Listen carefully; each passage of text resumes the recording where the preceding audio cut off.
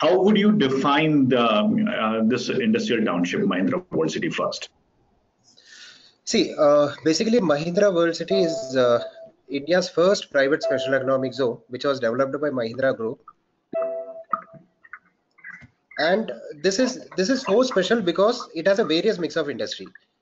It is not only depending on the software. It has automobile giants like Renault, Nissan, BMW. Then you have Mahindra and Mahindra having a research and development setup here.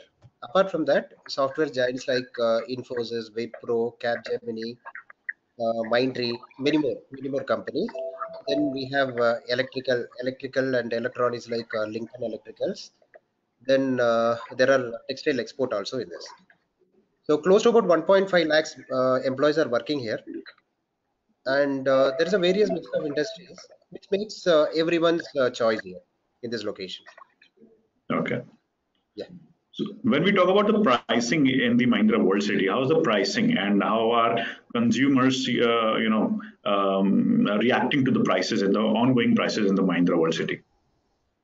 See, rather discussing about the pricing, we have to discuss on the requirement basis. What is about the township? What is the uniqueness? What are the requirement for a end user or the people who are working here? Because this township is basically this Mahindra World City itself is just outskirts of the entire Chennai.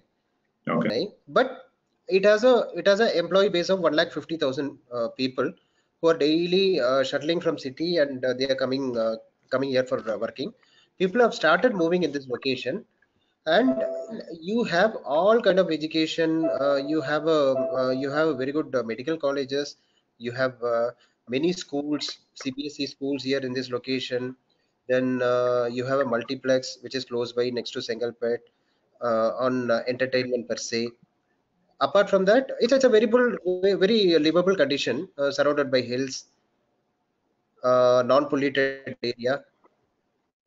So these are the unique things which makes this location a very livable condition.